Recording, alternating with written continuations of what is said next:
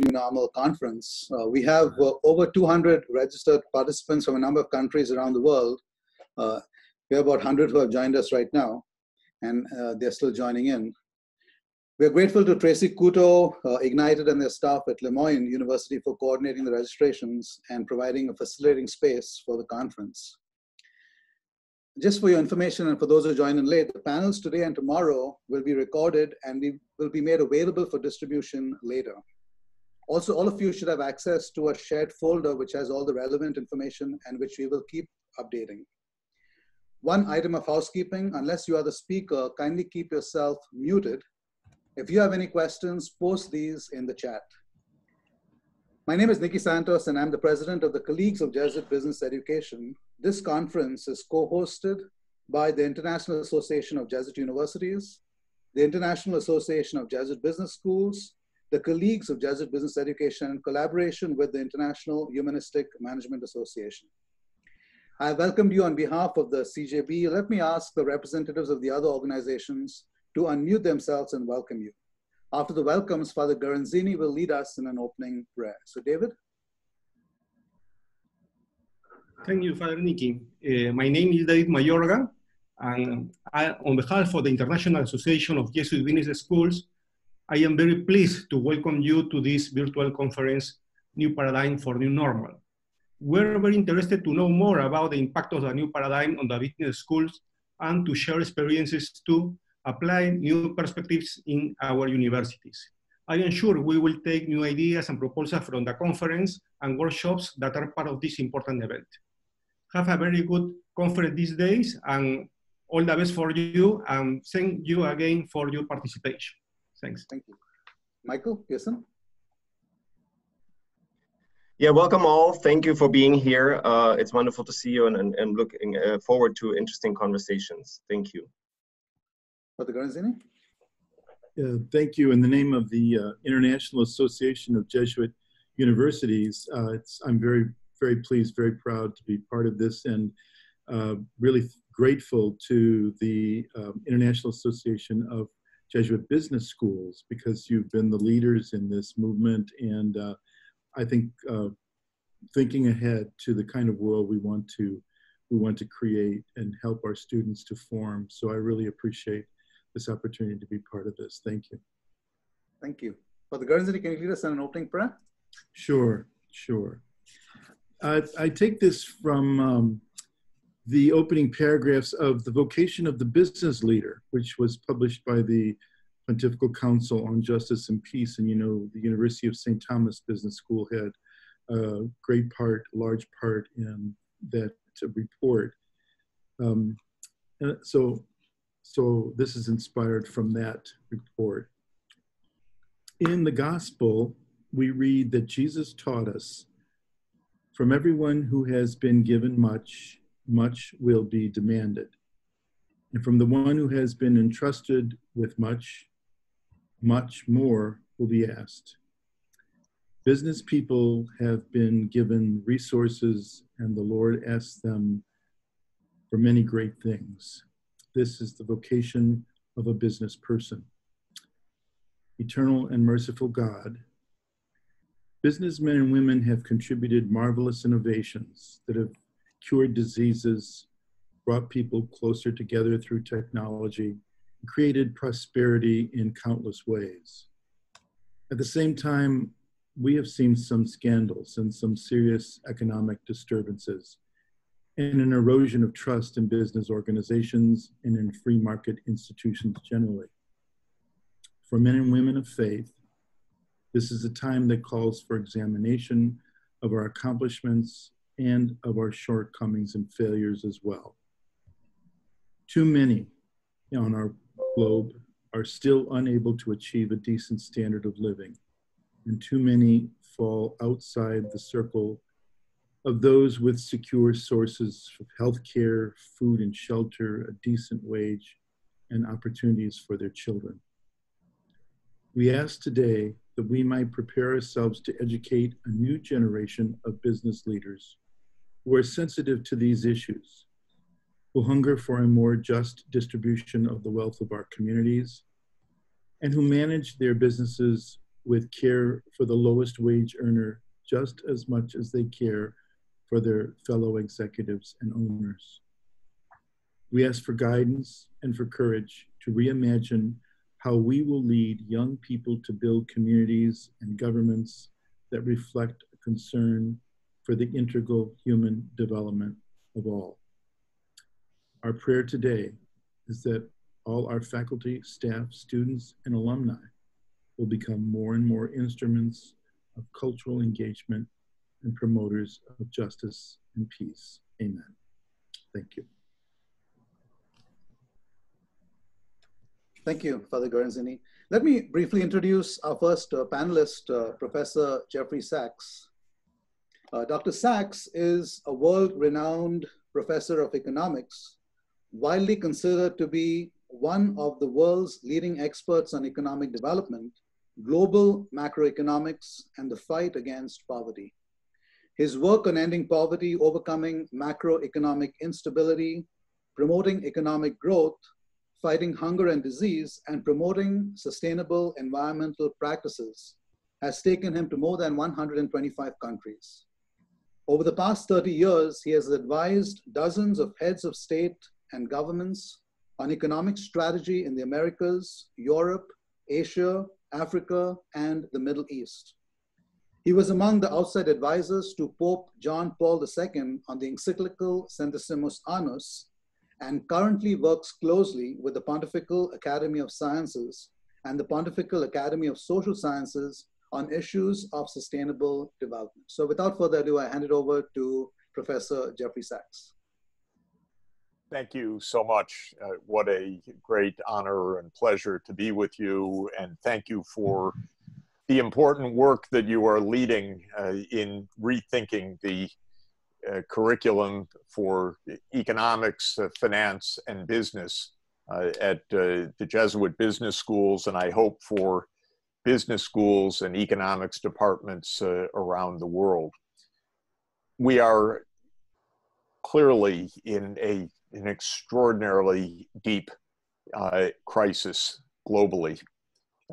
We were in a deep crisis even before COVID-19, but the world has been turned upside down just in recent months with the addition of the pandemic to all of the other phenomenal stresses, unprecedented stresses and disruptions that we're experiencing.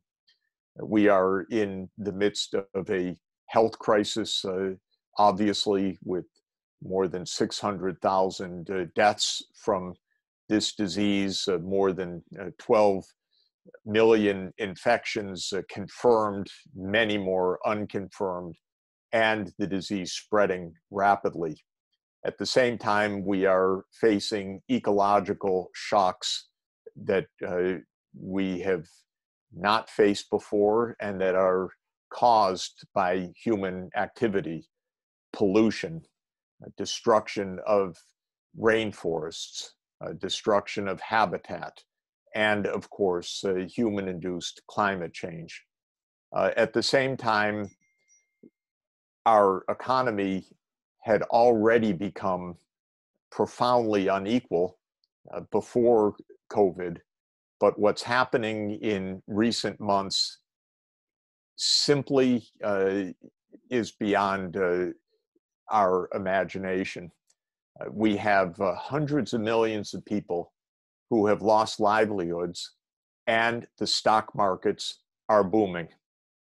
This is something that is absolutely unimaginable. Jeffrey Bezos, the founder of Amazon, has seen in this year, not over the whole course of time, but in this year, since the start of the pandemic, a $70 billion rise of personal wealth at a time that we are in a Great Depression in the United States with mass unemployment. We have anomalies everywhere. One of the new medicines that provides some hope for treating COVID-19, remdesivir, is a drug that was developed with taxpayer money, the National Institutes of Health, and yet it is with patent rights exclusively of one private company, Gilead, which is charging $3,000 for a course of medicines that costs $9 to produce. We've lost our bearings. We don't even have a culture of life in the United States right now, with a more than 130,000 deaths and an inability to have a national response to a killer pandemic. Well, in my view, this reflects two fundamental issues. Maybe I would say three fundamental issues to be more precise. One is that we face a complexity that is extraordinary, and therefore we need an understanding of these phenomena that are deeper than what we have had and understood in the past. And clearly, many of our leaders are not up to that understanding. Second, and this is quite obvious, any fairy tale about the invisible hand of the marketplace as solving these problems is extraordinarily off base. We need shared action. We need government and civil society to overcome profound deficiencies of the marketplace, which is geared towards profit but not towards well-being, which is geared actually towards environmental destruction, not environmental stewardship, which creates gaps of wealth and poverty that are beyond imagination. With the, as I mentioned, Jeffrey Bezos's net worth today, $184 billion, one person, and yet people starving around the world, and this is viewed as somehow normal. So the second point is the market system by itself could never address the challenges that we face. A market cannot end a pandemic. A market cannot stop the massive inequalities of wealth. A market will not protect the environment. This is something that human insight through collective action of a government oriented toward the common good and of civil society must take on more than the forces of the marketplace. So this leads me to the third point, and that is our crisis is clearly a crisis of ethics, fundamentally a crisis of ethics. Pope Francis, I think, has put it best by saying that we have a globalization of indifference or an idolatry of money and the marketplace. And this is now literally killing us. We just don't understand the common good. And our students that we teach are not taught about the common good. And they're not taught about the social responsibility. And so if one looks at the horrifying comment pages in the websites of the Wall Street Journal or the Financial Times, what is revealed in the comment sections is that we are lost right now, wandering aimlessly as a society, in part because we don't even have a common orientation to what we're after. Even the most basic orientation of saving lives is something that is beyond our consensus at this moment. So we face complexity, we face a need to harness government and civil society alongside markets, and we lack an orientation to the good. In my view, for us to confront the economic challenges that we face, we need to be teaching all three of these dimensions of our current existential crisis. The complexities of an environmental crisis interwoven with an inequality crisis, interwoven with a profound public health crisis. We need to understand in the second dimension how public policy works, the limits of the marketplace, why markets can't solve a pandemic, why they can't stop climate change, why it is therefore incumbent on society to address these issues through other instrumentalities, including government. And third, we need an ethics. An ethics fundamentally is an orientation to the good. This is what ethics means. Ethics means living our lives to achieve the good. And for that, we need an understanding of the good. It starts with human dignity. It starts with care for life. It starts with human rights of each person to that human dignity and to the economic and social means for that dignity.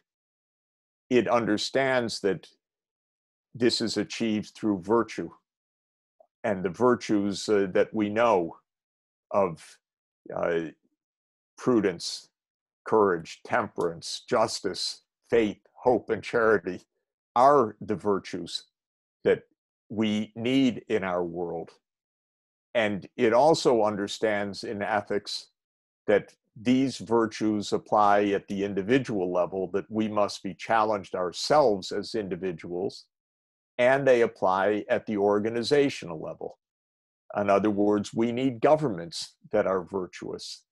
It's not an accident that when Aristotle wrote the Nicomachean Ethics, he wrote alongside it the Politics, because these are two books that are both about the good. One is the good of the individual, directed to his son Nicomachus, and the other is to the good of the society, which Aristotle notes comes even before the individual, because we are social animals. And so these books come together. We need an ethics of the organization, of government, and of companies, as well as an ethics of individual behavior and responsibility. So my view is that we need a new economic ethics and a new business ethics that reflect these fundamental realities. And I think that even the most capitalist of our business community, the Business Roundtable, understood in the past year that their old doctrine that it's all about wealth is no longer acceptable. They said that a corporation needs an ethics towards all its stakeholders, not just towards its shareholders. This is a reversal for the Business Roundtable. I don't think it's a very deep reversal yet, because I'm afraid that the CEOs today of our companies were trained in a different kind of ethics, which is to make money at any cost. They weren't trained in a proper social ethics. So my view is that we can rebase economics, finance, and business training with an ethical foundation that reflects the realities that we face. And I take the church's social teachings to be exemplary in this regard. they are not in any way contradictory to what we would teach students about how markets work or how businesses work, but they say that markets and business must operate according to an ethics. That means oriented towards the good. And that means understanding what the good is. And that means understanding the limits of self-regarding behavior, which is the first point of the good, that it's not all egoism, it's not all profit maximization, it's not all desire maximization. It's a proper balance. And this needs to be reformulated and retaught. I think starting with the church's social teachings is a profoundly beneficial way to do this. To my mind, they are, of course, through Thomism, the great synthesis of the wisdom of philosophy and the church's teachings, theological teachings. But the synthesis is something that extends beyond the church. It's about the orientation towards the good in society in general. I myself have been trying to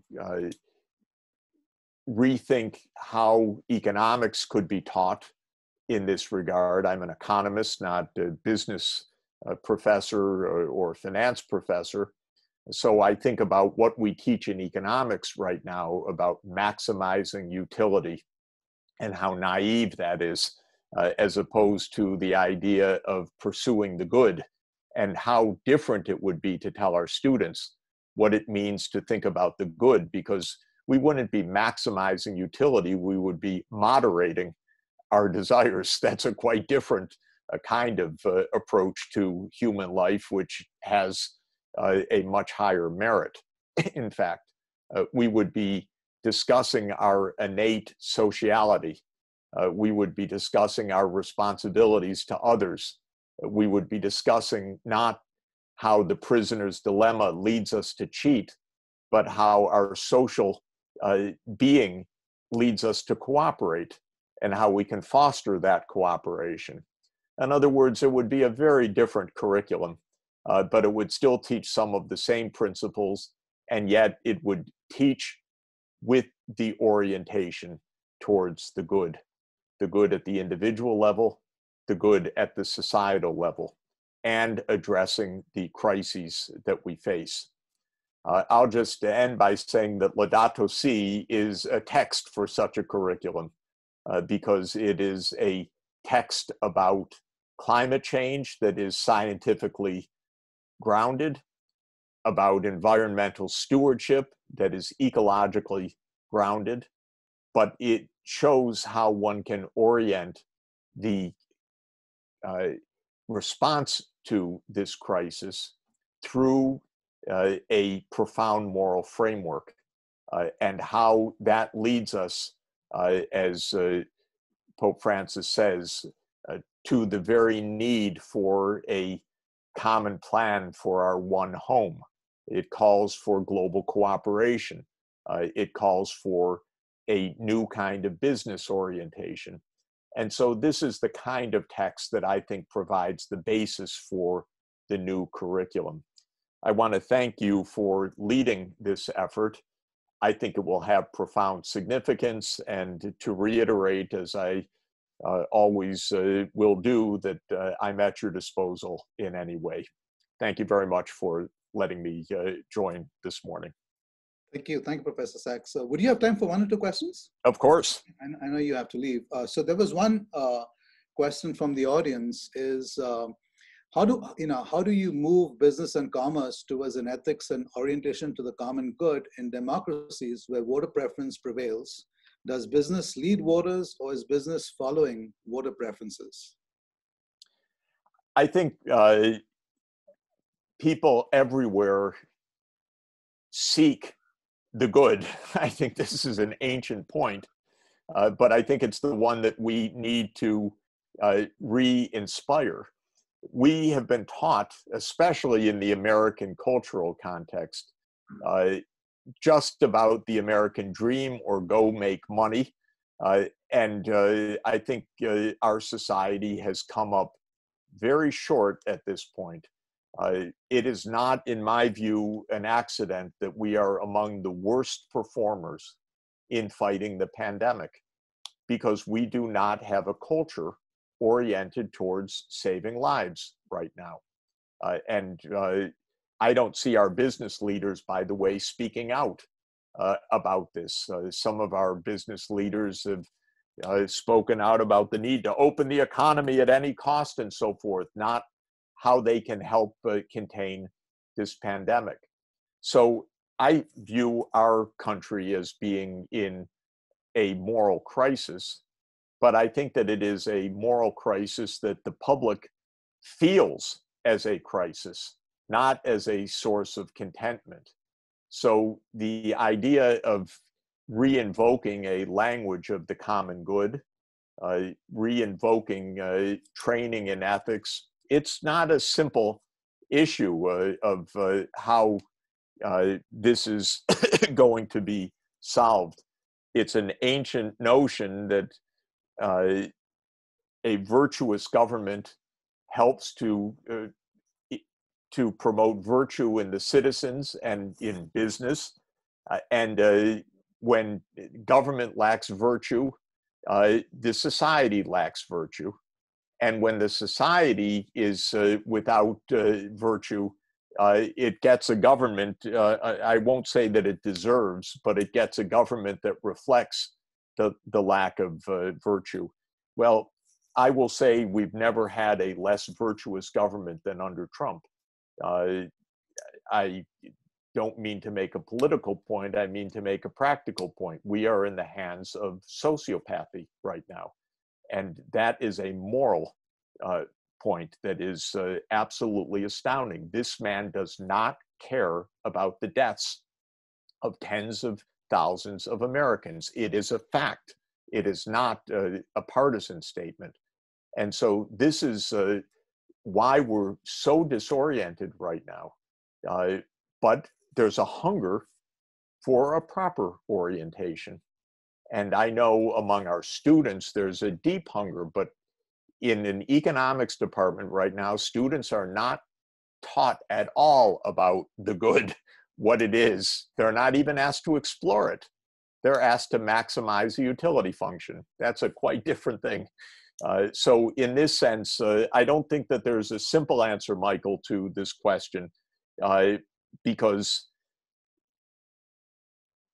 our business people are operating in an amoral or immoral environment right now. And they don't know the difference of making money and doing the right thing necessarily in many cases. I will say, I'll give one final point, however. Proceeding immorally, for example, as the oil industry has done for years, and this is something Pope Francis said directly to the executives of the oil industry. He warned them that the science and the ethics says that the oil has to be kept under the ground. Well, they didn't want to hear it, and they didn't believe it. So they invested vast sums in the last 10 years in this industry, and now they're going bankrupt. And so I don't think that there is the long-term reward in business for behaving badly, but there is the short-term temptation. And this, I think, is part of this paradox. And it's part of what good education can show, that we do, I think, we on the line believe that there is a reward to good behavior. And this applies in business as well, but not necessarily synchronized in the short term.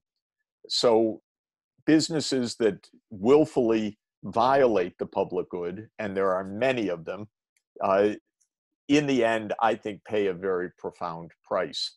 But often they make a lot of money before they pay that profound price, and that is part of our challenge. Thank you, Professor Sachs. I have just one more question, and kind of then I'll let you go.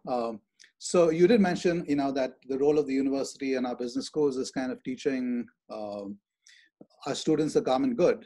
And there was a question from the audience which said, how do we attract students to take courses that focus on the common good when they're so concerned about, especially in countries like the United States, about student debt and taking courses that will help them to get a good job to help them pay off that student debt? Oh, the questions are not easy. We're the only rich country that puts debts on our young people. So I think this is partly a political answer. In Canada, in continental Europe, there aren't student debts this way. We have $1.6 trillion of student debts. Even the universities sell their debts now to debt collectors, putting their students at the mercy of these really rapacious and vicious organizations. So I'm against this kind of financing of higher education. I believe in a much larger role of the state and federal government to help pay for education, especially at the college level. It is often the case at business schools that the returns will be sufficiently high that somehow financing can be achieved, but even then there are cases. I don't believe in us piling on $1.6 trillion of debt in the United States. At the same time, I think it is beyond the question just of student debts. Many of our students think or are told, well, you're going to come here and then you're going to go make money. That's your purpose. And that, I think, is where we can intervene and explain something better about purpose and open up the thinking about purpose. And I do think that it is the teachings of the church and the teachings of philosophy and the teachings of history that people don't know these right choices by themselves. The whole idea of the good and the wisdom to choose the good, phronesis, as the Greeks called it, is not something that is easy, and it's not something that is second nature. It's something that has to be cultivated. And so we take a hands-off attitude, especially in economics. Oh, people have their tastes, don't interfere. That's not your business. But that's not at all the 2,000 years of our ethical teaching. Our ethical teaching is people need guidance. Students need guidance. We each need guidance. I believe that very much. I believe that helping people to live a good life is our responsibility as teachers. And so I don't want to simplify the question of student debts, but I do want to say to students, it is not right that you should be here to figure out how you're going to make the most money, because that is not going to be the best life for you. And it's not going to be the best life for society. And they'll say, well, why is that? Why should I be poor? And then we can enter into a good discussion about what is a good life, and not to presume that an 18-year-old, even I'll say 65-year-old, has a ready answer to that question. But it's one that is what philosophical reflection is actually all about. Thank you, Professor Sachs, and thank you for spending time with us. If we have a couple of questions which we'll circle back to you, but thank you for your wisdom. Wonderful. Thank you. Thank you so much. We'll be talking soon. Thank you. Thanks a lot. With that, let me introduce our next panelist, Father Augusto Zampini Davis. Father Zampini is an Argentine priest from the Diocese of San Isidro, Buenos Aires. Before entering the priesthood, Father Zampini worked as a lawyer at the Central Bank of Argentina and the international law firm Baker and McKenzie. His area of expertise is moral theology with a focus on economics and environmental ethics, and he has been lecturing at various universities around the world since 2004. In 2018, Pope Francis appointed him as one of the experts or advisors to the Synod of the Amazon, and in April 2020, as the adjunct secretary of the Vatican Dicastery for Promoting Integral Human Development. Father Zampini is currently leading the Vatican's post-COVID-19 task force. Father Zampini? Thank you very much, Father Santos, and thank you for the invitation. Thank you, Michael Garanzini, also for all the work, Michael Pearson, Jeff, for your wonderful words. Apologies, I'm not wearing a suit, but the air conditioning is not working. And here in Rome, we have almost 30 degrees, so I hope you will understand. Just to, I would like to share a PowerPoint if that's okay. Yes, that's possible. So, excellent. Thank you. Thank you, Michael. So, can you see now a screen? Yeah, so this is what I want to share with you. Some bittersweet news, but here we are. So the Pope Francis, the other day, after like 3 months of working very, very hard in the Vatican COVID Commission, we were with Cardinal Taxon, Monsignor Dufay, that we are leading this, and we asked him, well, how can we define in one sentence the Vatican Commission? And he's brilliant, no? So it's not just one sentence, it's 3 words. So he said, prepare the future. So prepare the future is different from preparing for the future. Preparing for the future means that our future is set, our destiny is set. We have to start buying life-safe jackets, those who can afford it. Whereas preparing the future means that we can be agents of our own destiny, like Paul VI used to say, that we can design something different, something new, particularly now that we don't have any option but to design something new. And that something new includes economics. It's not just economics, but includes economics. So prepare the future. We can prepare the future, which is exactly what also educators do. So that's what I wanted to start with this slide, to bring an element of hope and particularly of mission. I mean, on top of what Father Garanzini was mentioning about that prayer, no? Or being, this is our vocation. This is not just something that we do for money. I mean, teaching economics or working in economics is a vocation to prepare the future, not just for the future. And what does it mean that?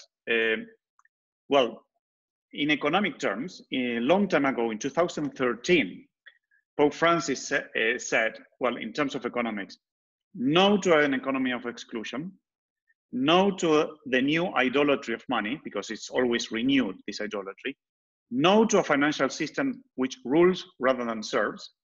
We're still here, like Jeff Sachs explained. No?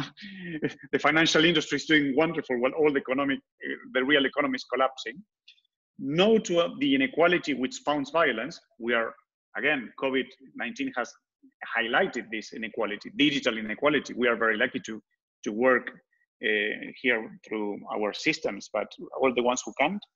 So look at what Pope Francis said in 2013. We are even worse than that. And to put it into the words of a brilliant economist, in my opinion, which is Kate Raworth from the Oxford University, on the Donald's Economics. She described it that, look at what's happening now. We have a financial meltdown, and I would add an economic meltdown, not just financial. We have a climate breakdown, and we have a COVID lockdown. With all the 3, guess who is the most affected? The poor. So we clearly don't want this. And then the thing that Jeff was saying before is very important, because to deny that is happening is what in Spanish we call negacionismo, which is denialism. So we as Christians, if we want to include economics and ethics and prepare the future, we cannot deny the truth if we want to prepare something new. And to deny that we have an economic meltdown, a climate breakdown, and a COVID and a health lockdown is to deny the truth. Like some even politicians are saying that the virus doesn't exist, They say that pollution doesn't exist, that the planet boundaries doesn't exist, but the planet boundaries don't exist. But this is as as Amartya Sen used to say in terms of economics, Nobel Prize in economics, this is rational fullness. You see, to deny the truth, because the only thing that we can change the truth is to accept it. Now, what have been, after a couple of months of working in the COVID Commission, this is what we want. We have to take, the pandemic is terrible. As Jeff was saying, thousands of people have died, millions have been infected, millions have lost their jobs, millions of children cannot go to school, they don't have access to the daily meal in many parts of the world.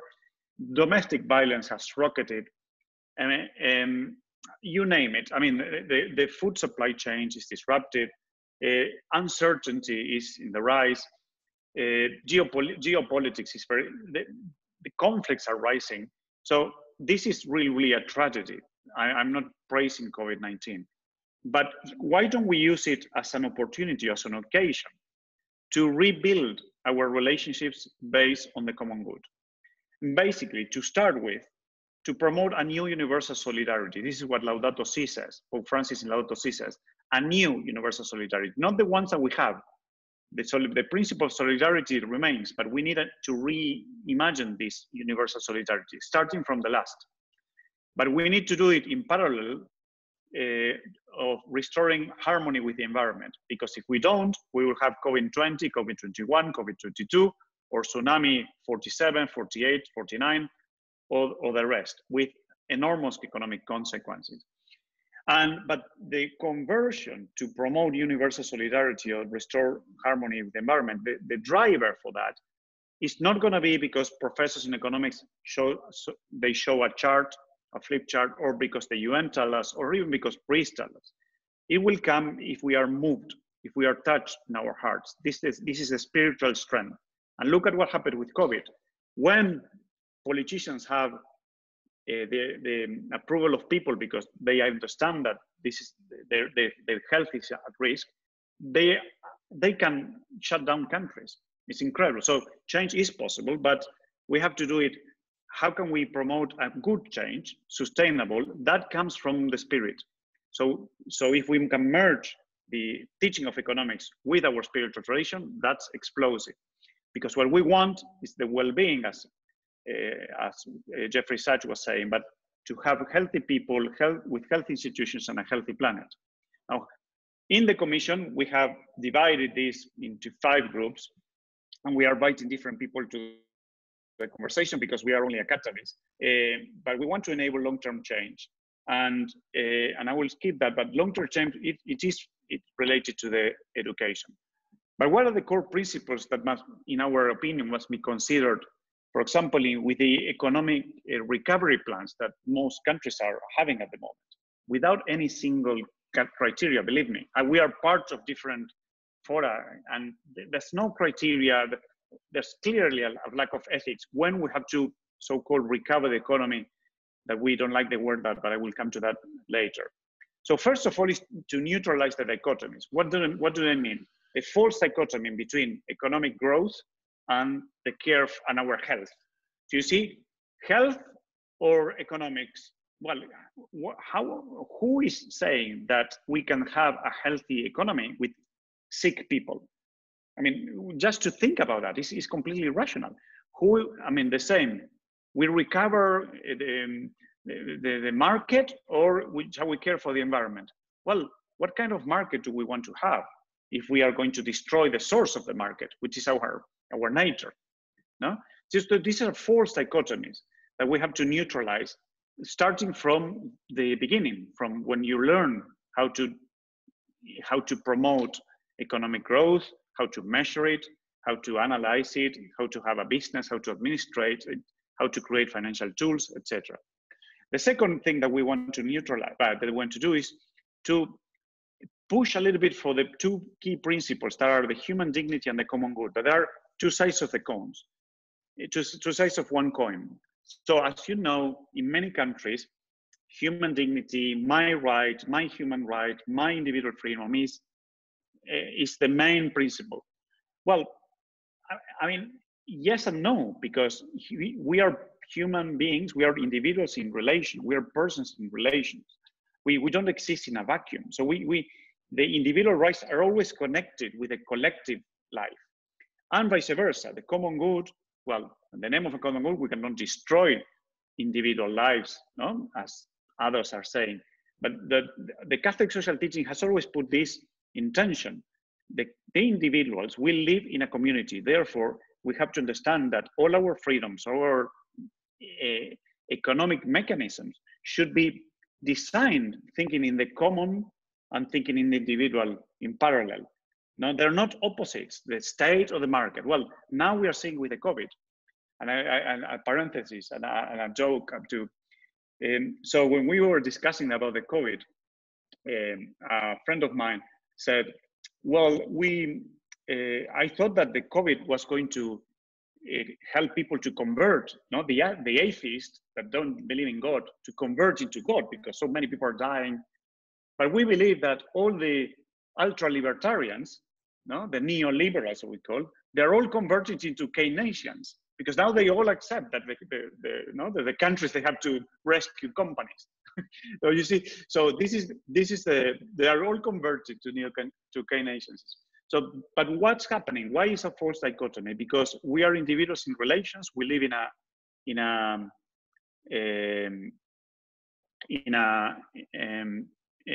a community. So it's very important, the principle of the common good, to include it, as Jeffrey Sachs was saying, also in the curricula.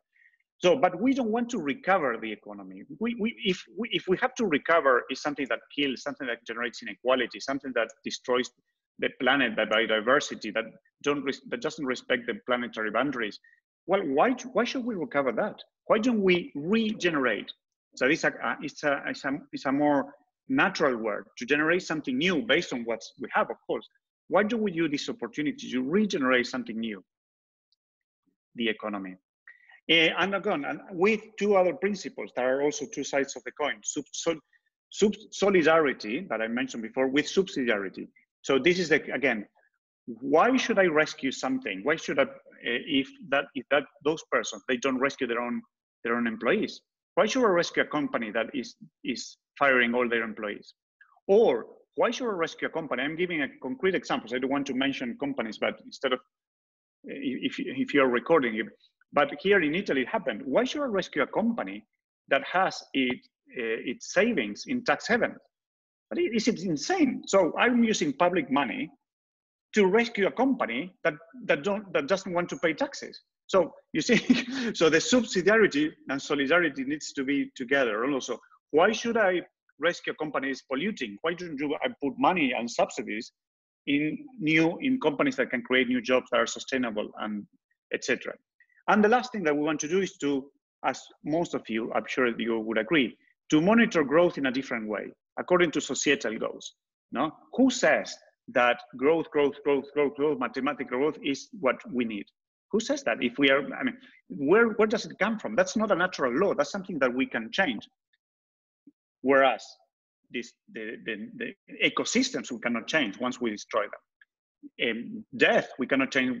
We cannot change when people are dead or when people are extremely unhealthy, etc. So this is what we want to instill in concrete economics today, in political economics, but also in the teachings. I'm skipping this, and we came out with 4 pillars of focus that we want to work. That doesn't mean that all others are not important, no? But at least what we discover is we have the material that we have is enormous, and we need at least 4 or 5 pillars the most to focus, and then we can have subgroups that we are going to work at least for 1 year. But look at the pillars. Why I'm sharing this with you? Because they are all with some principles that we can think about also in including in the curricula. Work and the jobs of the future today. Today we have millions of people losing their jobs, not tomorrow. So let us create today something new and promote jobs, or the jobs of the future, rather than creating the jobs that we know that sooner or later we have to change. Secondly, from one to many, new structures for the common good.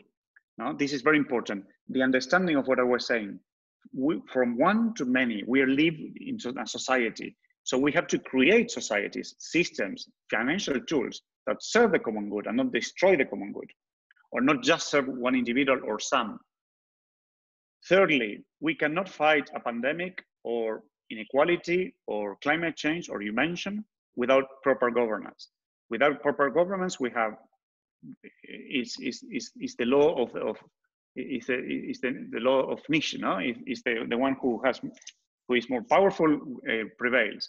So in order to promote peace, we need good governance as a stability for security, no? And this is at the heart of the new universal solidarity that we want to promote.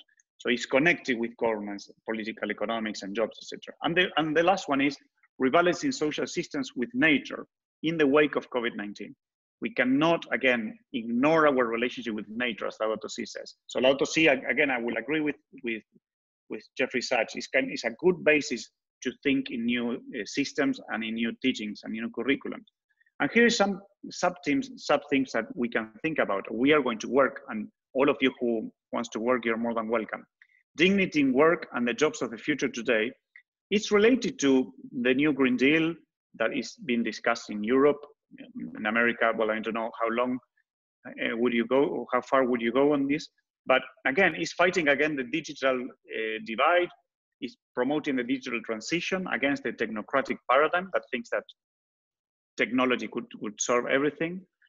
The new structures for the common good, from one to many, is new public and private relations I was mentioning, is new principles for global trade, and use the new technology for global trade, for example, and a political economy of debt relief, restructuring finance to improve resilience. So finance could be a source of good if it is aligned with the goals of society, which are the Sustainable Development Goals, with more than 190 countries voted. So, but if finance are completely detached from the goals of society, they're not source of good. So then in the governance and the heart of peace and security at the heart of global solidarity, we need a new social contract. We need this principle of sociality and solidarity together. And we need social legitimacy for multilateralism. The problem is now multilateralism is at risk, the new geopolitics. And so how do we sustain this that is at risk if we want to create something new? And here is the importance of civil society, of the church, and of universities and schools. And then the relationship with nature. For example, nobody has developed the ecological debt that Pope Francis was denouncing in Laudato Si 5 years ago. The ecological debt means that many people have increased their economic, many countries and many companies have increased their, are better off economically at the expense of others, but particularly of the nature of others, of the ecosystem of others. So how are we going to count this financially? Well, this is a great, it's very difficult, but why don't we start teaching that in the university? Students will be on fire if we have a 1 year on ecological debt, imagine. Then internalizing ecological cost. We are here at the Vatican, some of us, we are really, I mean, okay, so somebody's, so we are worried about these things called externalities, no? So why don't we internalize the ecological cost? And then some people necessarily will go bankrupt, of course, if you are polluting. But this is again a matter of justice. The energy transition, and sustainability by design. Sustainability cannot be at the end of the design of products, of the design of systems, of the design of policies. It has to be at the beginning. And that's why it's so important to teach that at schools, because otherwise people will have to learn it when they're working, and it's too late for that. So why don't we help to create this sustainability by design at our schools and our teachings? And I will end up, because maybe you think, well, this priest is mad. What does he know about economics? Probably compared to some of you, I know nothing. But I will tell you something about 3 Nobel Prizes in economics. I can quote at least 10 or 15, but let's talk about 3. One that I know very well, because my PhD was about that, although I've forgotten a lot, but it's Amartya Sen. So Amartya Sen, when he explains the origin of economics, he says that it comes like it has two origins, no, roughly at the same time, no, centuries before Christ. One was Aristotle, mentioned by Jeffrey Sachs, no, about and Aristotle put it within Nicomachean ethics. So economics was an ethical subject, no. Why? Because it's about human ends, and wealth is about it's a means to the end, to some ends. So the question about economics is how to integrate wealth, which is a means, with other goals, particularly with bigger goals. But that was Aristotle's question. But then in India, he said, the book of Kautila, which is, according to Amartya Sen, is the first proper economic manual, it's about the engineering of wealth production. No, it's about the mathematical models. But he says both started at the same time, and Sen explains how all good economics, they have always taken into account the ethical dimension and the model mathematical dimension. When the last decades, the problem is that economists, they have no idea that for ages they have been together. Even, for example, with the discussion of the theory of value, you could disagree with many of the things of the theory of value, but at least they were discussing the theory, no, in the classical economics. But now nobody's even discussing what is the value of my product, of my design, of my service. So to recover these two dimensions is very important. And other two Nobel Prizes, Nobel Prize winners are Paul Romer and William Nordhaus. No? And they said that sustainable economic growth is related with the creation of ideas. Look at it. This is what we are trying to do at schools, no? With the creation of ideas and with inclusive education and innovation that we need to start from school because otherwise it's too late, but also with the care for nature. Look at that. I mean, and they have nothing to do with the Catholic Church, no? But look at how even the analysis of the problem, to go back to where I began, comes from a good education that can link what is missing with new things, with sustainability and growth. But that requires imagination, and the imagination we have to cultivate it at school.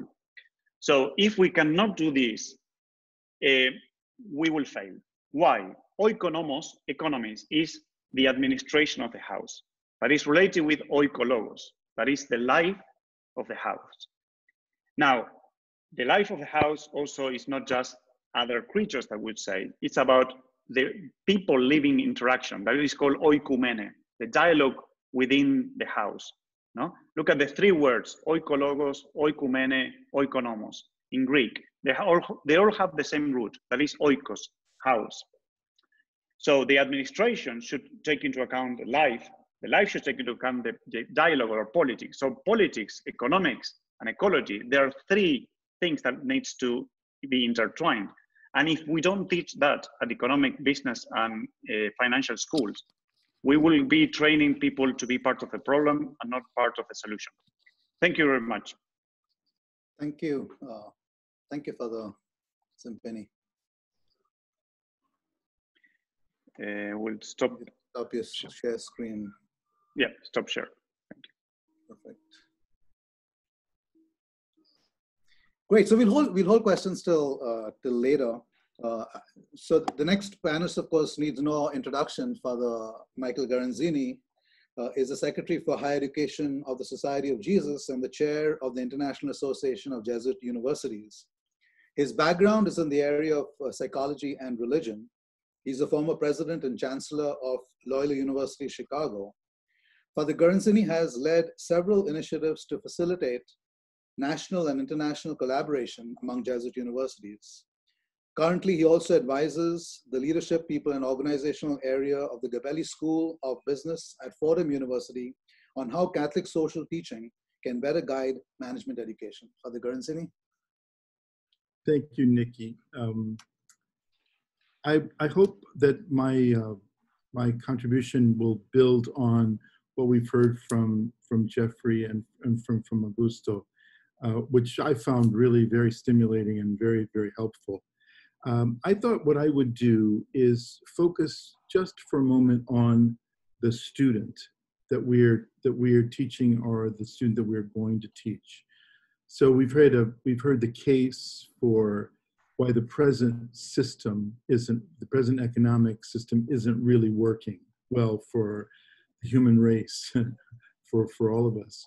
And we've heard Augusto very, very deftly point out what the theoretical weak points are and what the inadequacies are of the present approach in a number of these areas, especially the discipline of economics. I want to look for a minute at the student we're going to teach. Before COVID-19, this Generation Z, has been studied. And whenever you look at the studies of where these young people are today, the people who are either just entering our universities or who are about to enter our universities, when you look at that and you ask them what are their biggest concerns, I've been in education for 30 years, and this reminds me of ages past. These are not like the more recent generations that we have seen in coming to university. So this Generation Z that is called, they talk about and they're concerned about things like, I'll give you just the top 4 things that keep coming up over and over in these surveys and studies of this group. Environmental degradation is almost always at the very top. If not, it's one of the 4. Economic marginalization. That is, they're concerned about the inequalities within societies and then between nations. Too many people marginalized from the economic mainstream. They're concerned about violence, and that might be violence against women, violence against children. And they've grown up with a lot of talk about the child abuse problem and institutional abuse of young people. And then the 4th one is always, at least one of the top 4, is an economic insecurity. A little more about their own economic insecurities and the way they see big shifts going on in the economy and so on. No matter where you rank those, economic insecurity is usually not number 1. It's usually number 3 or number 4 of those top 4. You see a generation that is much more outwardly focused and much more aware of the social dynamics in their own lives and in the world that are not just. So this strong sense of an injustice in the world kind of marks this Generation Z, and it's not as self-centered and as self-motivated as we have seen in the past. So I wouldn't be surprised if young people are attracted to go to business school because they want economic security, but they carry with them a big concern for what's right and what's fair. And I think as we've heard from both of our previous speakers, a sense of the common good, what's fair for all of us. Now, I think COVID-19 will be the defining historical moment of this generation's life going forward. They're impacted like this, about this in ways that, 9/11 did not do. I think the Great Depression of the 30s did not do. Perhaps something like World War II did for most people in the world, but truly this is a global phenomenon. And it's a global phenomenon that they know and experience, and that they see the implications of this daily, nightly on the news. They see that this pandemic has reaped incredible food insecurities. It's exposed incredible health disparities. It's exposed the failures and the limitations of government. It's exposed the failures and limitations of the economic and business community. It's produced more economic insecurity and chaos, and we have not seen the end of that. We could have, it's predicted by any number of people, that there will be much more economic insecurity as things like the food industry and the supply chain, and things like the health industry and its supply chain, and things like banking and things like real estate, all are affected, impacted by this pandemic. So this is the group of students that will be coming into our doors, a bit traumatized, the same way World War II or the Great Depression or 9/11 traumatized generations in the past, and it colored the way they're going to look at the world and their future. So what is Jesuit education about?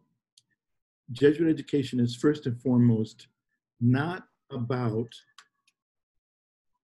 giving skills. It's not about simply passing on knowledge. It's not about accumulations of knowledge and skills. It's about formation. A Jesuit education is about forming the entire person to have the character to be able to deal with what the world that they're about to enter and the world that we want them to create. It's about the world we want for them and we want them to want. It's character formation. Now, it makes a difference then, a big difference in what values we promote when we are teaching them. We are not people who can be neutral. To say that we're neutral about the values that they pick up. Here's economics, here's the theory, here's how it works, here's finance, here's how the finance industry works, here's accounting, this is what the laws are, here's marketing, here's management. To say that we can do that is putting blinders on, because we are communicating values. And the kind of values we communicate make all the difference to whether or not we are going to feed the hungers that they have, or whether or not we're going to ignore them and they're going to have to find them elsewhere. What does this imply, I think, for faculty? I think the faculty of the future, and I'm talking about the fall, I'm talking about this coming year, I'm not talking about the distant future. I think the faculty of the future have to realize that their job is not being a subject expert. It's not about delivering the content of a discipline. It's about becoming with them a questioner, becoming with the student an explorer, because they know, given that list of problems that COVID-19 has exposed, given that their natural tendency to sense the world is not fair, it's not completely fair, and it's not just yet, they know that we don't have those answers. They don't expect us to have the answers. They expect us to be a fellow sojourner, a fellow questioner with them on the journey to find out and find solutions for the world's most pressing problems. They expect us to be not uncritical purveyors of information, but critical of the theoretical foundations on which our own disciplines and subject matter are based. And they expect us to help them engage the world, because that's what they want. They want to engage the world. They don't want to just read about it or look at it. They want to engage it such that when they find inconsistencies or problems, or they have questions, that we don't believe that we have the automatic answer, but that we will put them along the way. So I'm hoping that when we return in the fall, that we use this as an opportunity, especially since we won't be meeting with them face to face as much as we used to in the past. It's what it looks like anyway.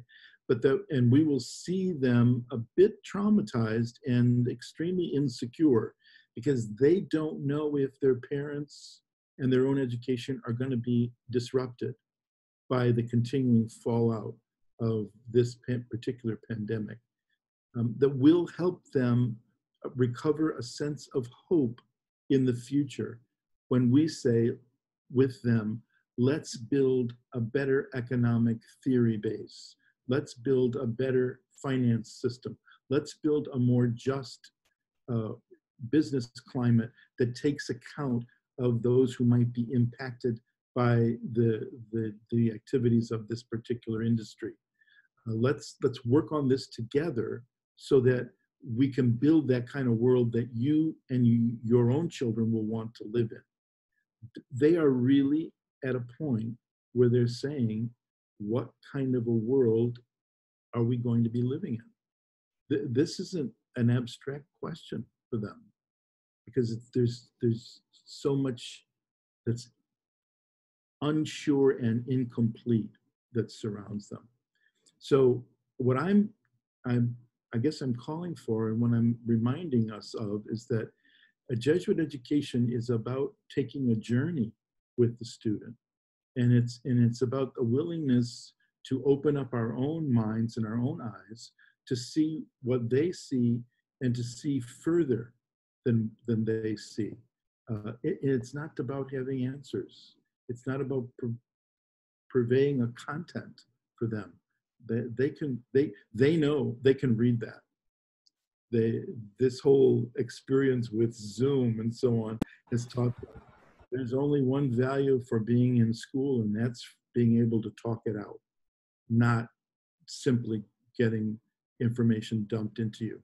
They know they can do that on their own. That's my message. It's really to build on Jeffrey's and Augusto's, because I think they did a wonderful job of setting up the context that we're going to be going into as business faculty in the future. Thank you. Thank you, Father Garanzini. I'd initially thought of having kind of questions at this time for Father Garanzini and Father Zampini, but I'm going to hold off on it and instead go on to the next two panelists, who both have kind of actually done tremendous work in trying to work on sustainable business education programs. And so let me first introduce the first panelist, Dr. Stuart Hart. Dr. Hart is one of the world's top authorities on the implications of the environment and poverty for business strategy. He's the founder of the Center for Sustainable Global Enterprise at Cornell University, as well as founder of Enterprise for a Sustainable World and base of the Pyramid Global Network. He's also the co-founder and former director of the Sustainable Innovation MBA at the University of Vermont's Grossman School of Business. Professor Hart has published over 100 papers and cases and authored or edited 8 books with over 35,000 Google Scholar citations. His work has appeared in leading scholarly journals. He has received numerous honors and awards for his work and has served as consultant, advisor, or management educator for dozens of corporations. Dr. Hart? Father Santos, thank you. I'm going to share my screen as well, if I can do that. Yes.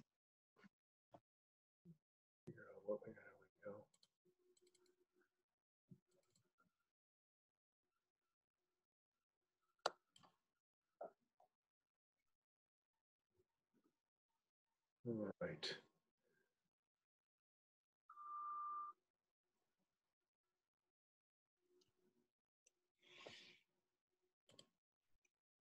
All right, I think we're there. I think we're seeing your, no. There we go. Okay. All right. So thank you all, Father Santo, Father Garanzini, Michael Pearson, thank you all for inviting me and having me today. let me start, just with a premise, and I think it's consistent with the one that we've heard so far, that we are indeed at one of those inflection points, one of those moments in history. And if I zero in on a little bit more in terms of its meaning for business education, I think we are at that point where the age of shareholder primacy and market fundamentalism finally comes to a close. I think we are at that defining moment. And for me, I've been at this a while. When I first published this book now 15 years ago, one of the main reactions I got was, isn't that title kind of over the top, right? Like Capitalism at the Crossroads, really? But I think in the space of a decade or more, we've come a long distance to the point now where I don't think anyone questions a title like this. I think we truly are at one of those crossroads, and COVID will simply be an accelerator of the process. It's an accelerant. And if we can seize this moment, even though it's tragic, can come out of it, it can help us, it can help lead to a new age of true sustainability and inclusion. I absolutely believe that's the case. And for business education, to invoke Game of Thrones, I think winter is coming for sure, for business education, for business as usual, and for capitalism as we've known it for the past 30 plus years. That the existing MBA is a declining category everywhere, right? Declining number of applicants. It's become, a very sort of technical, ideological, transactional kind of experience where it's all about the money, all about the job, all about getting tooled up and skilled up and so forth, as Father Garanzini was saying. And, I think it's clear, even in conventional MBA programs, you sort of see a thirst until it's sort of eaten out of people for meaning, for purpose, that there's an opportunity here to return to something that resembles a profession, right? Not just getting a bunch of technical skills so you can go make money. And in some ways, it's similar to what was happening back, a century or more ago when business schools were first founded, right? They were really founded on the premise of making management a profession, right? To having it, for it to have social legitimacy, because corporations 100 years ago or 120 years ago, were run by robber barons, and there were some real questions about their role in society. So I think we're at another one of those kind of inflection points. And and so for me, the last 8 years or so has been a very interesting opportunity to get involved with the creation of a completely new MBA program, because for the past, I've been teaching in business schools for 35 years. I was at Michigan, I was at UNC, I was at Cornell, and was involved in kind of establishing centers for sustainable business, all those places and programs. But what that would typically mean, to use the metaphor of a saddlebag, is that you typically have a center. There might be a few professors involved. You have some research projects, and then in the curriculum it means maybe a couple of courses or a practicum in the second year as electives, right? So that's the proverbial saddlebag, hanging off the side of the horse. But the horse never really changes. You can take the saddle off, and it's the same old core curriculum, as it was 30 years ago, when shareholder primacy took business schools over in the 80s, right? That was what happened back then. So we've had, this program at the University of Vermont, the Sustainable Innovation MBA, the rare opportunity to start from scratch. There was a new dean that came in now going on 10 years ago, a guy named Sanjay Sharma, for whom this was also his personal passion, and that opened the door to start over again, right? We literally abolished the existing MBA program and started with a clean sheet of paper and developed something called the Sustainable Innovation MBA. And certainly took a lot. We gained a lot of courage from the fact that I know we have at least a couple of colleagues from Presidio on the call today. Presidio had taken that step some years before, so we gained some courage, from Presidio's prior experience in stepping out. And that's what we did, right? And our intention was to reinvent business education, to launch a new generation of leaders to transform capitalism to solve the world's most pressing challenges. And so over the past, 6, 7 years, we're now on our 6th cohort of a 12-month program, and I'll speak briefly about what that looks like. We have been able to kind of stand this program up, and it's gained some notoriety, some visibility. We take seriously, for example, the Corporate Knights ranking, the Better World MBA ranking. We've been #1 in the US for the past year or two. In that one, the Princeton Review Best Green MBA, we pay less attention or no attention to things like the Business Week or US News and World Report rankings, because I think, as we all know, those are primarily about how much more money you make when you graduate. We're not opposed to money, but we don't think we're a purpose-driven MBA program. And our purpose, as I'll describe in a moment, is to work with our students to help them discover who their best self is and how they can have the most positive impact in the world. So the way we've tried to develop the program, because it is AACSB, we are accredited, right? So it's an AACSB accredited business MBA program in a business school, in a research university. So of course that carries with it a number of challenges.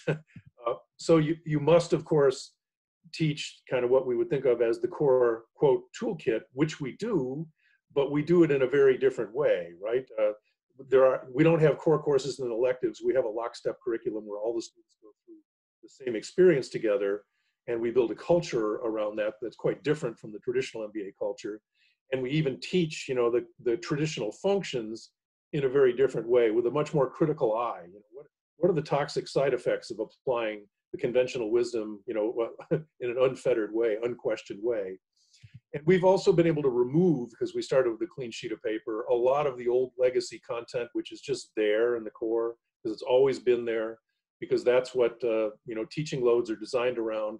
But if you really take a close look, there's really no compelling reason why a lot of the content is still in core courses in business schools, just because it's always there, and that's the teaching load.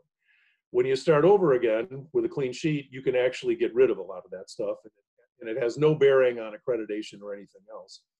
And then in its place, we've been able to bring in a lot of content you would not typically find in an MBA program, having to do with all the issues that have been discussed so far on this wonderful session, be it the SDGs or climate change, poverty, inequality, kind of inclusive business, circular economy, stakeholder engagement, deep dialogue. These are all all of this is core to our MBA program, because we think that's going to be crucial to being an effective citizen and business person in the future.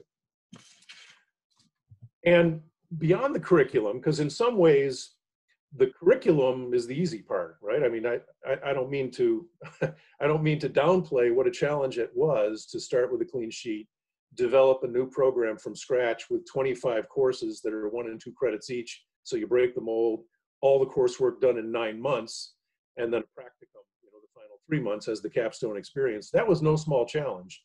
But I think what we've discovered along the way, in now our 6th iteration of running this program, is that you have to think of this as a system, not just a curriculum that you run people through. That in some ways the content, the curriculum is important, but it's only the instrumentality, right? That the crucial thing is how do you find and attract the right people for a program like this, right? That this is not a conventional MBA where you're coming in to get your ticket punched so you can make more money, right? It just simply isn't. We're very much a purpose-driven business school. Money is important, obviously. You need money to live, but that's not our objective, in this program. So we're looking to enroll kind of students who are inspired to harness business for good. So it's really key in how you message, how you send signals about what your program is about, and then how you attract and admit students, that you admit the right students, because frankly, they'll be unhappy. If you admit students that are looking for the conventional MBA experience into a program such as this, they're not satisfied with the program. So, kind of admitting the right students is crucial. And that often means kind of finding new pools of potential applicants. In many cases, they're people who weren't even thinking about business school. They were thinking about, public policy school or social work or engineering school or environment school or law school, right? that when they stumble upon and discover our program, they realize this is something that really could help them be their best self.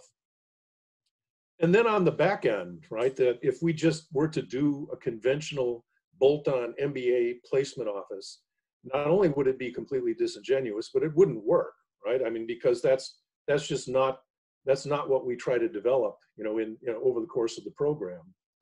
That, we call it launch, not placement. And we spent the last 2 or 3 years really focusing on how to design a unique back end that's consistent with our mission-driven approach. And launch is really all about working from the very beginning to help students to sort of find their own North Star. What is it that they want to do in the world? What impact do they think they can have in the world? Kind of what's their best self? What's their calling? And then to help them identify what's the best immediate next step you can take when you finish this MBA program. What's the, because everyone's going to take a next step, so let's have it be purposeful. And it has to be in line with your North Star, right? So that our approach to launch is very much about that. And then, developing a set of relationships with people out there in the world of practice that share our DNA, right? That are willing to do informational interviews, provide mentorship, provide support, provide in-reach, provide referrals. So it's an organized process of self-discovery and then organized networking. And the culture is one of being an entrepreneur, a creator of opportunity, not a passive recipient of jobs that land in your lap, right? Which is how I would characterize the conventional 2-year MBA program. It's almost an entitlement. I pay you a lot of money, you find me a high-paying job. Even though in many cases, the students that finish those programs don't end up being terribly satisfied with the result, right? Because I taught in those programs for the better part of 30 years. But this one, I think, has a fundamentally different kind of approach, a different philosophy. And our belief is that's how you have the most impact. And that's also how you create the best people, the people with virtue out there in the world that can potentially change business. Now, we're not naive enough to think that just by creating this MBA program, that's going to change the world. Given the scale of the challenges and the opportunities, we realize that it's necessary to move beyond just our MBA program. So we have worked with other schools that are interested in transformation, that are interested in transforming their business programs, their MBAs, as is Presidio. So, I've had some conversations with colleagues there, as is BARD, and have had conversations with colleagues there, because we know that we need to make this the norm, right? Over the next short period of years, we need to creatively destroy business education and stand up a completely new way, completely new approach to doing it.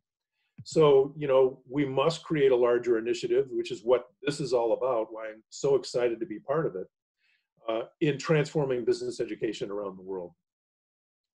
One of the things we've been able to do, kind of that spun off our Sustainable Innovation MBA, is we've been able to develop an online program called the Leading the Sustainability Transformation Program. It's a 8-week badge certificate program that draws content from our program, but also embeds that in a real world simulation role play where people are able to apply and learn, how to think and behave differently to realize the sort of transformative change that's going to be required through business.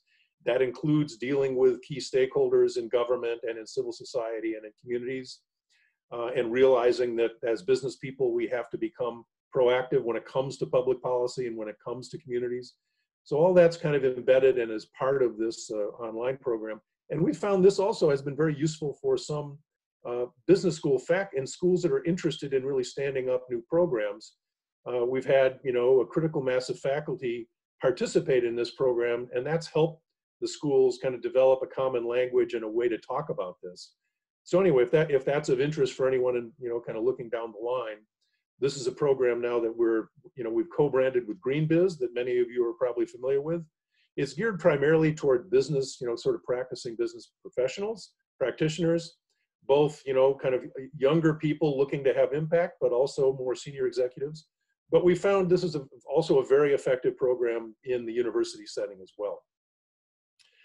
So let me stop there and just say, I think that we are, at the cusp of the next capitalist reformation, right? Capitalism has gone through many iterations over the last several hundred years, and we are in the midst of one of those right now.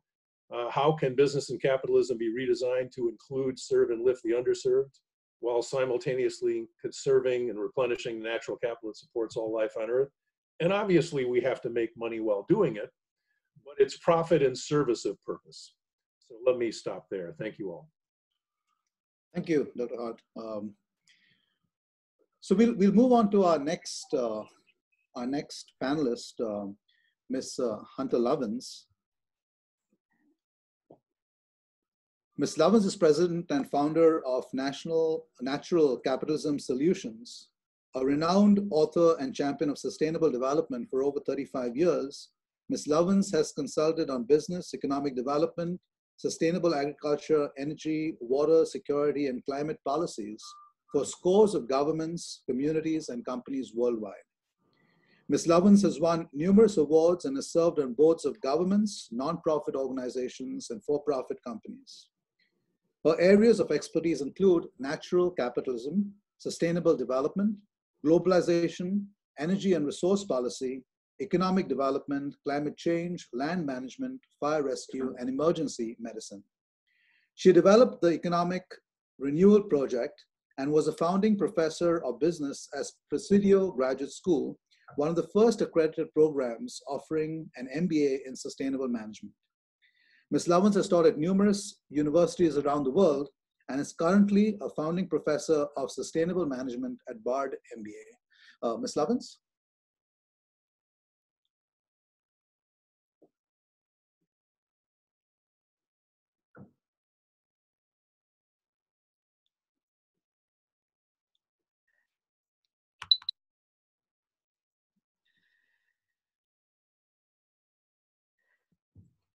Sustainability is happening, whether it be Harvard Business Review articles saying that it is the key to competitive advantage, or my friend Yvonne Chouinard getting the cover of Fortune magazine, or God save us, the evil empire going green. Look, when Walmart goes green, you know there's a business case. Business as taught is the problem. Neoliberal economics is driving the world to collapse. Shareholder primacy is legally wrong. Julie Sharp showed that. It is morally bankrupt. And business as usual has created the crises that are facing us, that Jeff Sachs walked through. It isn't even good business. The factoid of the week, Tesla, little Tesla, just surpassed Exxon in market capitalization. Exxon's going down, Tesla's going up. And we've got our priorities confused. Markets make a great servant. They're not such a good master. They're a terrible religion. And we have turned markets into a religion. Neoliberalism was invented to solve problems. In 1947, 36 men, and yeah, they were all men, got together outside Montreux, Switzerland, to deal with the fact that Europe was in ruins after World War II. Ludwig von Mises was appalled at what National Socialism had done to trash Europe. Friedrich Hayek was scared to death of the rise in the East of Soviet collectivism. Milton Friedman believed that the individual was the only legitimate economic actor. Their prime directive, if you will, was freedom, individual freedom. But they based what they were doing on some bad science. They said, we're all greedy bastards, but that's okay because the market is perfect. And in a perfect market, you against me will somehow aggregate to the greater good for all. No, it won't, and it hasn't. And we are now facing potentially the collapse of human civilization. Dr. Paul Lawrence at Harvard, Dr. Michael Pearson at Fordham show us that humans don't only have a drive to acquire and defend, we have a drive to bond. This is the skull of an old man. He was toothless. He was one of a tribe of pre-humans. Pre-humans almost went extinct. We almost didn't exist. His tribe took care of him. If you're in it for yourself, if number one is all that matters, you don't take care of toothless old men. You don't take care of cripples. And we know from the archaeology, from the evolutionary biology, from the DNA, his DNA is in you. When you care, that's what it means to be human. This is the better science. It better fits with the known facts. Humans care. We have a drive to care, and we have a drive to create meaning, to comprehend. We tell stories. The economy as we see it today is just a story. Neoliberalism is just a story. As Thomas Berry said, we need a better story. Here's the story of today. We people, the planet, are in service to the economy, which is in service to finance. We're really good at sending money to the top. What's wrong with this picture? It's wrong way round.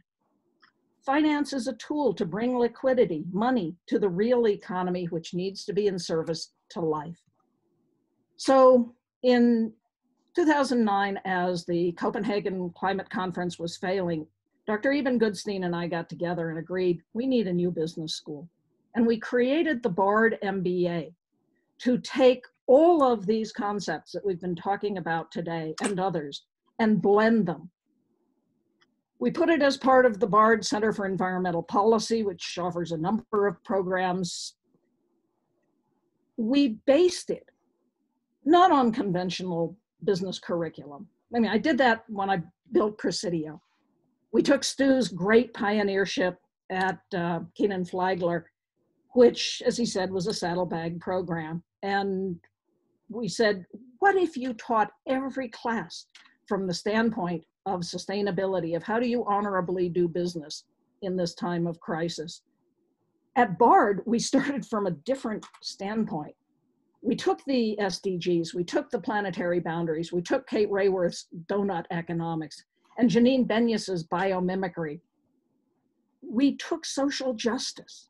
We took concepts like SASB, which is built off our integrated bottom line. We took John Fullerton's principles of regenerative capitalism. And I'm not going to walk through these, but I highly commend to you this paper by John, Regenerative Capitalism. In 40-odd years of doing this work, this is the best I have found at a framing, principles drawn from how nature does business.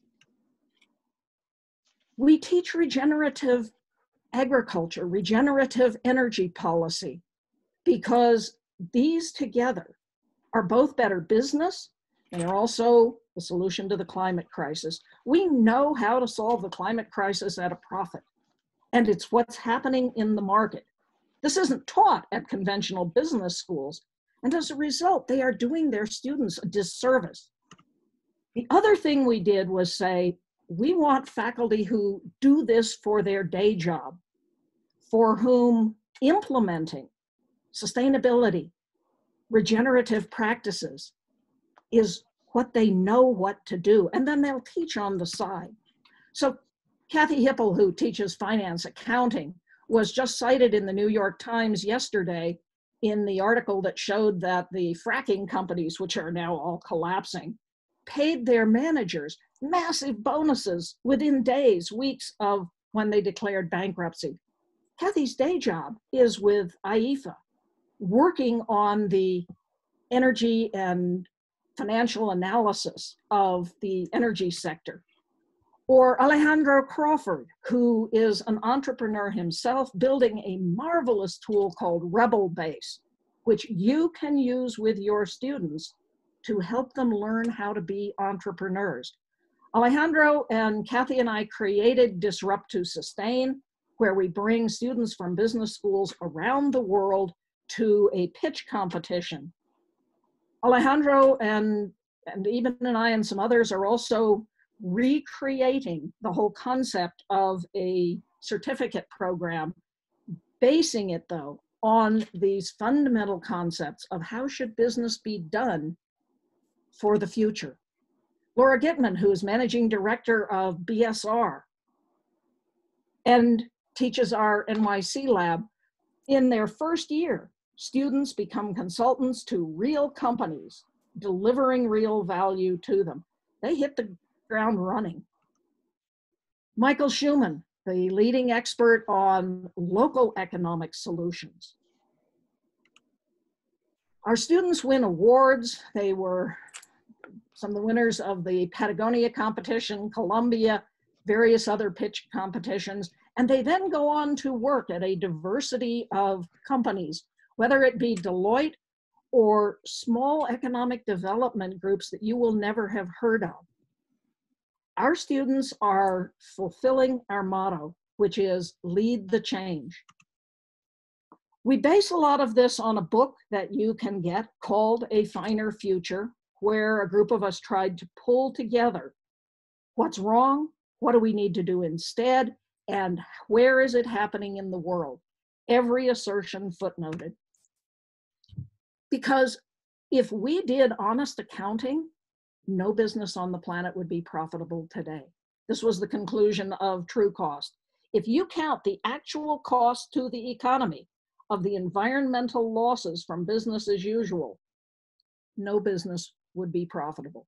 So what we're practicing is perhaps best called cheater capitalism or crapitalism. This is not good capitalism. We're lying to ourselves. So Beavis Longstreth, who was SEC commissioner, said it's entirely plausible, even predictable, that continuing to hold equities in fossil fuel companies will be ruled negligence. Why? Because Exxon and the others are no longer performing, and they haven't been for the better part of a decade. You've heard the phrase, the triple bottom line, the three-legged stool. Come on, businesses are not going to keep three separate books. When John Elkington introduced this concept, it was a good one. We prefer the integrated bottom line, where we show that behaving responsibly to people and planet enhances your financial performance. It cuts costs, it drives profitability, it drives innovation, it reduces your risk, it attracts and retains the best talent, and increases labor productivity. The companies that care about human dignity, human engagement, good green buildings, clean air, have 24% higher productivity, 21% higher profitability. How do you brand yourself in today's world? Father Garanzini talked about the new generation. They really don't care about the stuff that we're teaching in business school. They care about, are they going to have a future? Supply chains. How do you manage supply chains in a circular fashion? We use Walter Stahel's work, who invented the concept of the circular economy, of cradle to cradle. All of this reduces the cost of distrust. We've counted 13 different aspects of this integrated bottom line. Bob Willard took some of these and put them into a spreadsheet showing that if you count just 7 of these, and take the middle values, not the highest value, you come up with an increased profitability of 38%. This is just better business. Yes, Jeff is right. We need ethics. We need to be teaching our students why they should care. We need to be guiding them. But if all you are is Milton Friedman caring about value to owners, this is better value to owners. And this is why Frank Werner and the others at SASB have taken the tack of, we are going to show that measuring these is material. Because if it's material, in the United States, the Securities and Exchange Commission will rule that these have to be included in your financial reporting. And at that point, the world changes. Every company that is listed on the New York Stock Exchange that wants to do business under the realm of the SEC is going to have to start caring about this. You want your students to have a guaranteed job, teach them to be SASB certified. So Fordham, where I also teach, is embedding SASB in its introduction to its incoming students. I worked with Ray Anderson, the great industrial leader who was one of the first to show this business case. In fact, I was with Ray.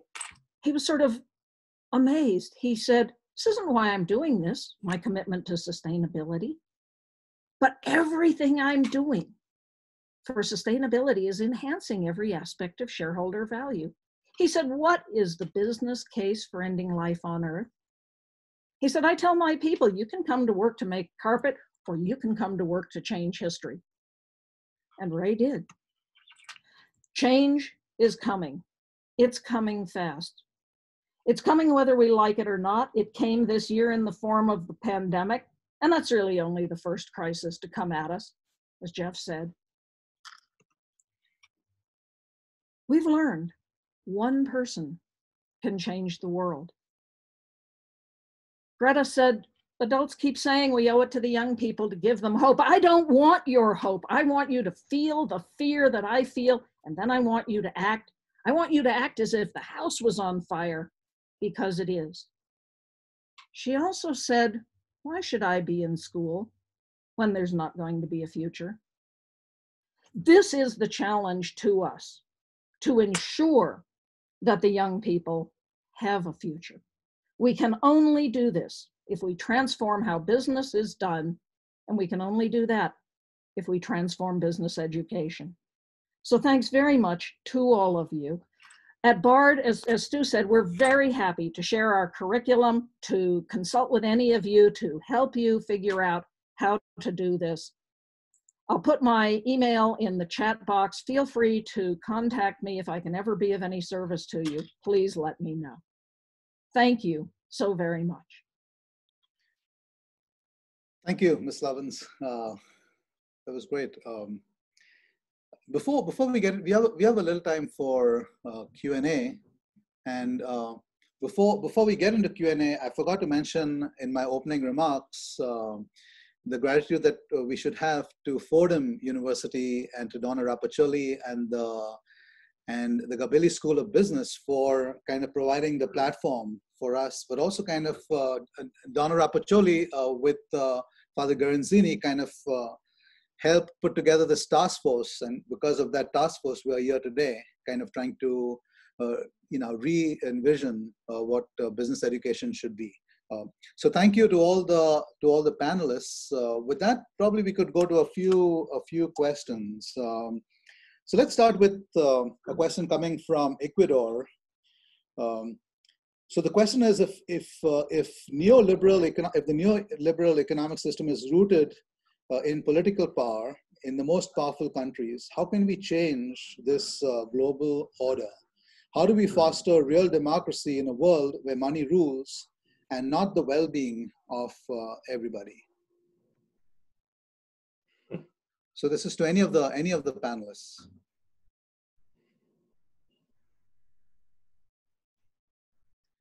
I think a good place to start is the recognition that the well-being of everyone is better business.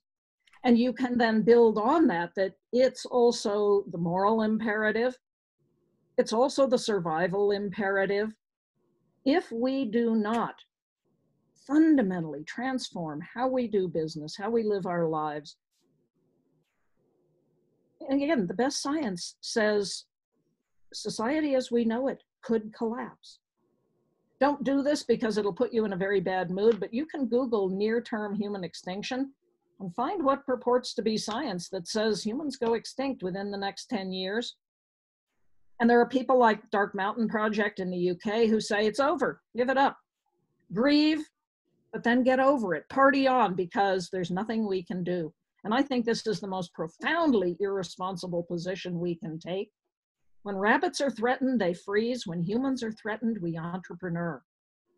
We now know that the companies that are leading in ESG are financially outperforming the others.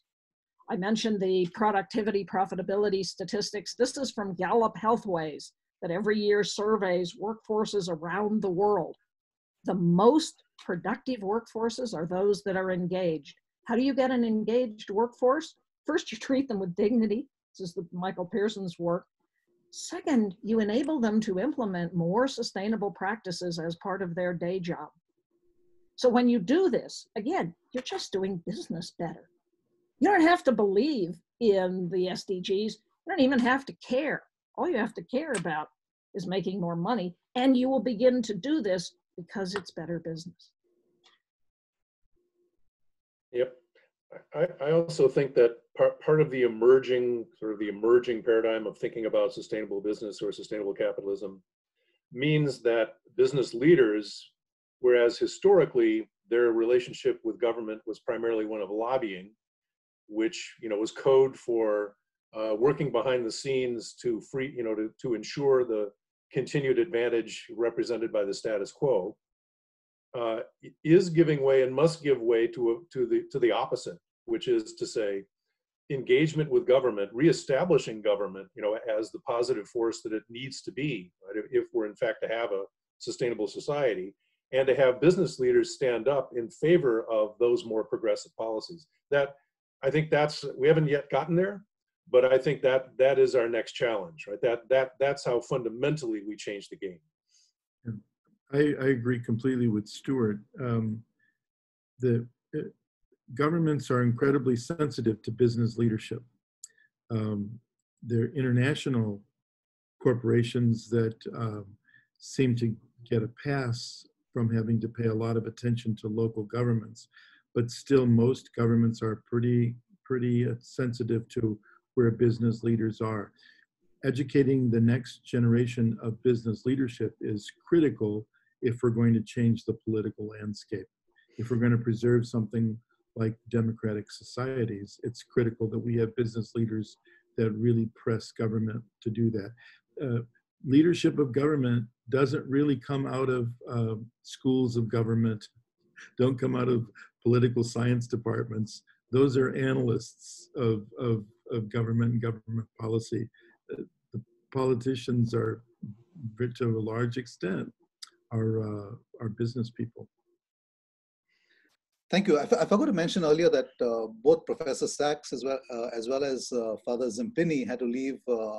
But if you all have questions for them specifically, you can email any of us and we can forward it to them. I have a question here for Ms. Lovins as well as Dr. Hart. At Vermont and Bard, are the faculty in the program interdisciplinary? Do they have PhDs or training in humanities, social sciences, policy, environmental health, as well as areas of business? Go ahead, Hunter. We are hugely interdisciplinary. Our faculty regularly meets. We compare syllabi, what each one of us is teaching, so that we don't either double up or miss anything. We co-teach a lot of classes. And we then cooperate on creating programs like the Disrupt to Sustain Pitch Fest, in which, for example, in my Principles of Sustainable Management class, I have the first-year students doing a term project. Kathy, in her accounting class, has students doing a term project, so they become the same project. The marketing professor has his students in the second year doing a term project. The entrepreneurial professor has them creating a company. They merge these teams and then they all pitch. The entire school becomes part of this pitch competition. It isn't a little thing over on the side. It's how all of the students and all of the faculty come together to ensure that our students are learning in this truly interdisciplinary way. Yeah, absolutely. And in the experience of trying to stand up this Sustainable Innovation MBA, it's been a really interesting ride, as you might imagine. And so you abolish the MBA program as it was, and you start with a clean sheet of paper. And that becomes a very sort of iterative, co-creative process of trying to figure out how to first design and then staff, right, a program like that. And one of the things that we realized early on was that, quite as you might expect, at that point in time, we did not have the faculty in the business school to teach everything that needed to be in the curriculum. So of necessity, we had to reach out to other parts of the university, like the Gund Institute, like the Rubenstein School for the Environment, like the Community Development Applied Economics group, like the Vermont Law School, and some others. And so that then and then reach outside the university too, right? So we do have non-faculty members teaching in the program, but the program as we've developed it now is, as I mentioned, a lockstep program. So you could say that all the courses are core, and that we have faculty, non-business school faculty that are really teaching core material in the program, because the whole program is core, right? So by definition, that's the case. And we've sort of locked into that now because it just makes good sense. But having said that, over the last 5-6 years, as the program has kind of gained some recognition, we've also been able to attract new faculty who otherwise probably wouldn't have come to a place like the University of Vermont, right? Who had choices, who could have gone other places, but were attracted to come in various areas, you know, be it marketing, or be it operations, or be it accounting, or be it strategy or management. They came because of the Sustainable Innovation MBA program, because that's where their heart was. And so we've been able to kind of build up a critical mass of faculty now who are able, right, to carry you know, sort of a much more significant portion of the program than when we first started. So it becomes a virtuous circle at the same time. Thank you. I said our faculty, some of them happen to have PhDs, but that's not why we hire them. We hire them because they know what they're talking about, because this is what they do as part of their day job. Because we are located, well, before COVID, in the heart of New York City, we have a wide field to choose from. And now that we're virtual, we can have faculty from anywhere around the world. Great. I have a couple of questions for Father Garanzini.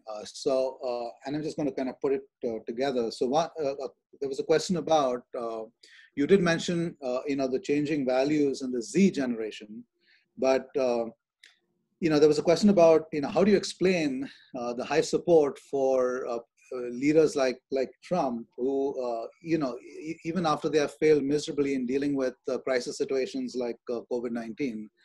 And then there was kind of a faculty member mentioned that, you know, that they hope that these core concerns would have been those of the students, but they don't see that. They, you know, their experience has been trying to convince them of some of these things rather than walking with them as they search for answers. And so they don't see, fundamentally, what you were sharing about that the students have these hungers and they're looking for faculty to walk with them. I think, you know, an educator starts out with the assumption, I think Stuart said it really well, that they want to lead a purposeful life, and that there's a lot of noise around them, political noise, especially, that can be very disorienting and lead you to think that the goose that's laying the golden egg is on the next farm, and it's not right here, something that you can help create.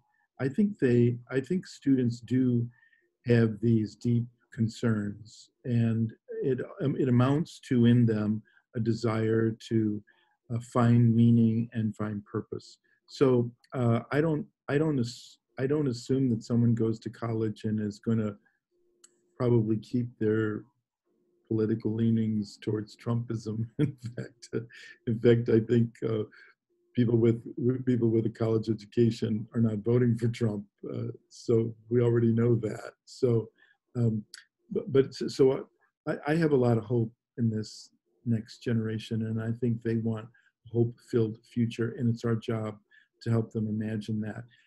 I think Augusto talked about the role of imagination, and I think that's incumbent on every educator. How do you, in fact, imagine a world that's better, more fair, more just, and how do you help them imagine that world? So I think that's a challenge in every age, but it's going to be a particular challenge for us going forward. If I can take a crack at that, young people didn't vote for Trump. Overwhelmingly, they voted for Hillary. Why did we get Trump? One, because he appealed to the about third of people in the United States who are overtly racist. We thought they had gone away. They just crawled under a rock and came happily out again. And this is a challenge that we really have to tackle. And I'm hopeful that the current Black Lives Matter interest is tackling that. At Bard, we talk specifically about this. It's part of my class. But Hillary lost because her campaign manager, John Podesta, is guilty of political malpractice. He abandoned the upper Midwest. He said, we're going to win Utah. We're going to win Arizona. No, you're not. And you didn't. And Steve Bannon is very smart. Steve Bannon said, if we can take the upper Midwest, we can take the Electoral College. Trump lost. He lost the popular vote. But we have this anachronism in the United States of the Electoral College. And Bannon targeted that exactly. Podesta blew it. You can't fix stupid. I don't think Biden will make that mistake. Thanks. So I see that we are kind of out of time, but I do want to. So there was a reference to the economy of Francesco, and this was really a conference that Pope Francis had put together to get young entrepreneurs and economists to imagine a different kind of economy. And so for the Garanzini, I don't know whether you want to say something about it. It was supposed to be held in Assisi in March. I know kind of many of us on the call over here have been kind of also engaged a little bit with it. But if you can share a little bit about the economy of Francesco, because it ties in with this effort. Well, I think this Pope has been one of the few international leaders that has any credibility that can call people together. And I think he's used that power extremely well. He happens to be concerned about the very things I think many young people are concerned about as well. So I'm hopeful that in the future there'll be that meeting of economists. Again, it's simply to keep the spotlight, it's to stoke the imagination, it's to get people talking, and nobody else is doing that. There's no other place that's trying to pull people together as opposed to hunker down and pull them apart. So I'm hopeful that when large gatherings are possible again, that gets back on the agenda, and I suspect it will. As long as this Pope's around, there doesn't seem to be any limit to his energy and his enthusiasm and his courage. So, great. On that note, let's give a round of applause to our panelists in whatever way you can. Thank you. We're gonna take a little break and be back in about 28 minutes for the Dean's panel. I know, David, do you want to say anything about the Dean's panel? David Mayorga? You're muted. David, you're muted. David, you're muted. Yes, sorry. Well, the Dean's panel will begin in half an hour, and we already coordinate with Joel Phillips, who will moderate this part of the session. No, thank you, and we welcome to this panel at 11 a.m. So it's the same. It's the same Zoom link. We'll see you all in. Take a little break, and we'll see you all in a little while. Bye. Bye bye. See you.